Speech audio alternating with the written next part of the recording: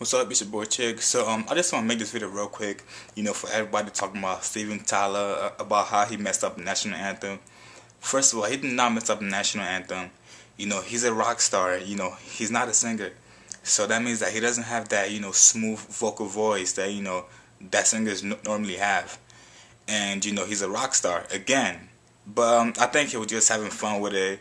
Sure, he messed up a couple words, but, he put it in his own version.